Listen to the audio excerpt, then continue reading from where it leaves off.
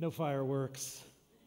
For those of you that know, if the timer ends on it's like 3 different numbers, you get fireworks at the end. I spent a lot of time figuring all that out years ago. But I thought that would be a nice introduction to a new series of sermons that we begin today called The Games We Play. We are going to be looking at video games and other types of games for some of the things that happen in those games that also happen in the games that we play in real life, games that we play in relationships, in business, and in work, and even with God. And the topic for today is this idea of leveling up.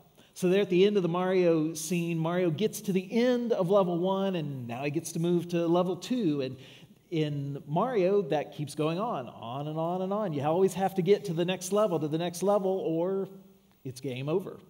In other games, leveling up looks a little bit different. The characters themselves, when they meet certain goals or they accomplish certain missions, the characters themselves level up and they get new skills and abilities that if they don't have them, they won't be able to overcome the next obstacle, defeat the next enemy.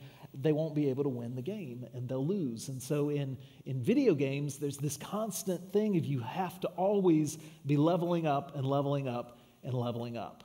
And I have found that it's kind of like that in our lives as well. And I'm going to ask you a question or ask you to think about something because this is what got me thinking about this just recently, someone I was having a conversation with. And what I want to ask you to do is if you are a woman, I want you to picture yourself at age 40. Could be in the future, could be in the past, could be right now. But if you're a woman, I want to ask you to picture yourself at 40. If you are a man, I want to ask you to picture yourself at 38. Okay, you got that picture in your mind? That is going to be our mark because statistically, that is for U.S. Americans the halfway point of your lifespan. Okay, you got that? That's a mark that's out there. Now I want you to think of where you are now, and I want to throw out this question. Is where you are now professionally and personally good enough for where you are chronologically, knowing where the half point of your life is? That's a really uncomfortable question, and it's one I would have never asked, except that it ties into this leveling up, because I was talking about ages with someone the other day, and they remarked where they were in relationship to halfway through life and where I was, and it got me asking that question, well, here's where I am. Is that good enough? And in our society, you're going to constantly get messages that say wherever you are, it's not good enough. You're also going to get the message in our society that that's okay because if you just buy this product, it'll be all better. I mean, that's kind of how it works. So when I turn to the scriptures and look at Jesus, it was a little bit of a surprise to me to see that he also wanted his followers constantly to be leveling up and to be growing. But Jesus put a very distinctive character to what that looked like. And one of the places I see it the most clearly is in his Last Supper with his disciples. And so I want to spend some time this morning taking you through that supper and what happened there and how it relates to this idea of leveling up. I want to show you a picture of an archaeological excavation in southern Italy. It was a formal Roman dining room dated to about 79 AD. So this is in the first century, about 30 years or 40 years after Jesus. This was what a formal dining room looked like, probably along similar lines to what the dining room looked like when Jesus had his Last Supper with his disciples on the night that he was to be arrested and later crucified. What I want you to notice on the floor are those little ramps. They would put cushions on those, and the diners would recline and actually lay down at dinner. And then that little aisle in the middle. They'd set up tables around the edge of that aisle to put food, and then there'd still be a space where servants could walk in and out and refill food and drinks. And so imagine this is the dining room that Jesus was in with his last disciples. I want to show you, or with his disciples for his Last Supper. I want to show you another picture, which is a painting that tried to put, obviously the characters aren't accurate, but an historically accurate painting. You'll see Jesus, he's the one in white over there on the left-hand side, and that's where the host would sit, and then places of honor to his left and right, and the other people around the table. So imagine this scene. It's a Thursday night in Jerusalem. The disciples have gathered. It's about maybe 7 in the evening, and they've gathered to celebrate the Passover Seder dinner.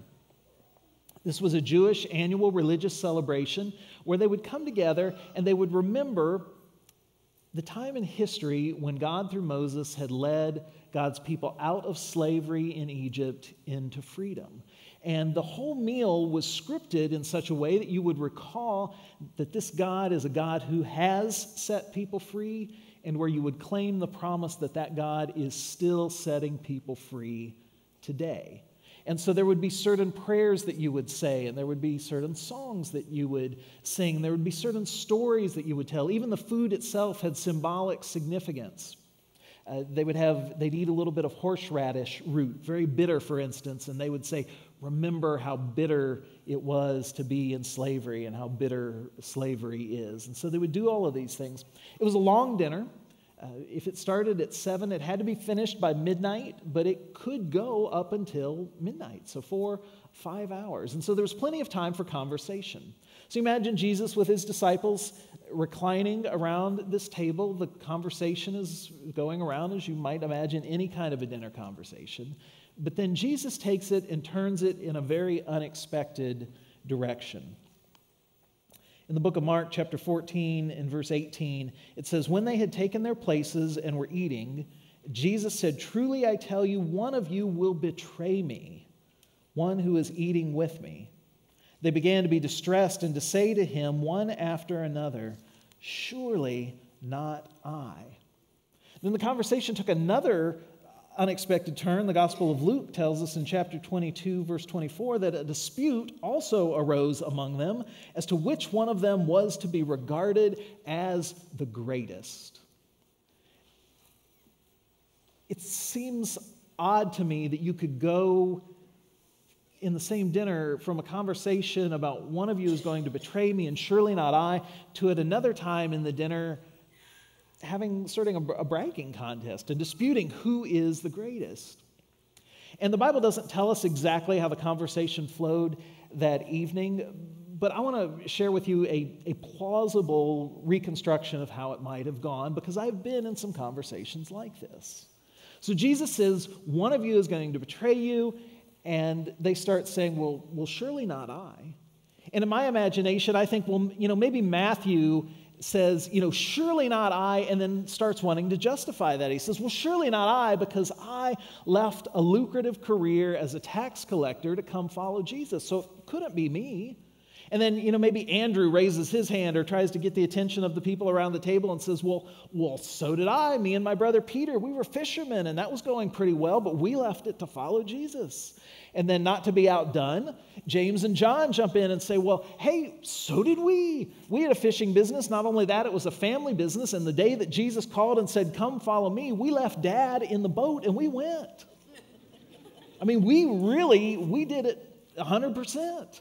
Not only that, James and John, we were there when Jesus rose that little girl from the dead. We got to be there when Elijah and Moses appeared to Jesus. And you could see how it might start to transform from a surely not I to a bragging contest.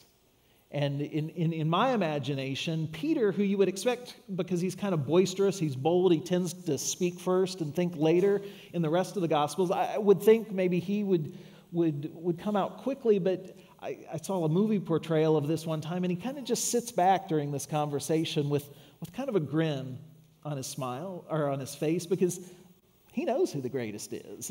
And in the movie portrayal that I was watching, the conversation kind of goes around the table and everybody justifies why surely it wasn't them because of this great thing that they've done. and he kind of, clears his throat, and he's like, gentlemen, I think there's a way to solve this. Andrew's made some good points. James and John, they've all made some good points, but I just want to ask you to raise your hand if you've ever walked on water.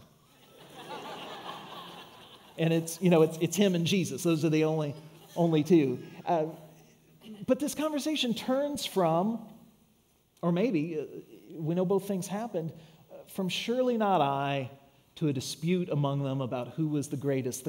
And I imagine you've been in conversations like this, the leveling up, the one-upmanship, the telling the story, one better, oh yeah, that, but look what I did. And I imagine that was very distressing for Jesus. After all, he knows that this is his last supper with his disciples. He knows at the end of the evening he's going to be arrested. He knows his crucifixion is coming. He's been trying for 3 years to get these guys ready to proclaim his way of being in the world. And here they are at the last dinner together, and they're still competing about who's the best.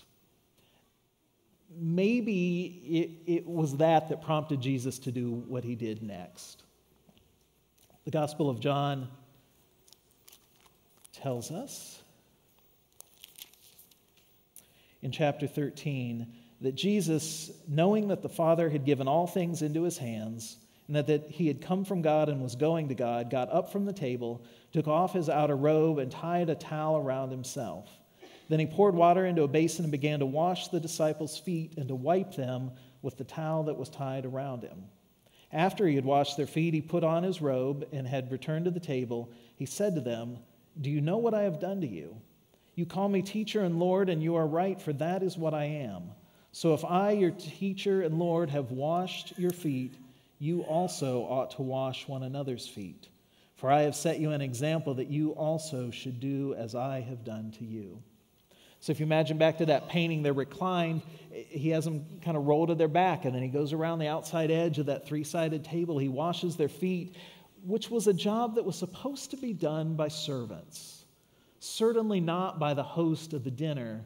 But he says, if I, your teacher and Lord, have done this, it should be an example. This is how you should do to others. And the narrator of John says at the beginning that said, Jesus knew that he had come from God and that he was going to God. That's something that we ought to be able to know as well. That we have come from God and that we are going to God. And that knowledge changes how we look at leveling up. When Jesus gave them this example of taking the role of the servant and washing their feet, I get the sense that leveling up becomes more about pleasing God than about outcompeting others. It becomes more about supporting others than surpassing them. Jesus gives them this metaphor, this action to say, yes, Christians, my followers, we are to level up, we are to strive for success, but this is what it looks like. Pleasing God rather than outcompeting others, supporting others rather than surpassing them. I want to show you a photo of a man named Rhymes Moncure. He's not the guy sitting down in the fancy robe, he's the guy with the bow tie.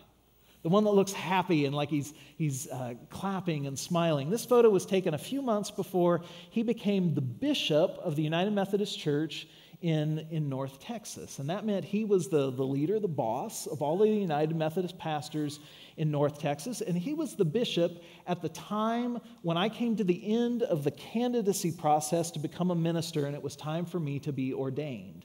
The bishop in the United Methodist Church is the sole person, there are multiple bishops, but it's the sole position that has the authority and the power to ordain or to make new pastors. And so Rhymes Moncure was the bishop when it was time for me to be ordained, and he asked me and all of the other people that were about to be ordained to come and meet with him at his office. He sat us down and he said, I lead all of these pastors in North Texas, and I have a problem that I want to ask your help with. He said, all of the pastors in North Texas, they want to be successful, and that is a good thing. The problem is they've chosen to measure their success by the size of the church, of their church, and the size of their salary. said, that's not how Christians measure their success. To put it in our terms, that's not how Jesus taught us to level up. And so he said to us gathered around who are about to become new pastors, he said, I want your help to try to remind them who they are and what they are to be about as they pursue this very worthy goal of being successful. And so he said, just let me show you a picture of what he did, this next photo. The night in a very special worship service, he came around to each of these people that were to be ordained, exercised the power that only he had to ordain these new pastors, and then one by one, for each of us, he got down on his knees and he washed our feet. That being there, experiencing that, the conversation before has stuck in my mind that whatever we do in pursuing success, Jesus calls for us to have that leveling up and that pursuit of success to look distinctive in our culture. That whatever it looks for us as individually, it should be in the genre of things like taking the role of a servant, of trying to please God rather than to outcompete others, of supporting others rather than trying to surpass them.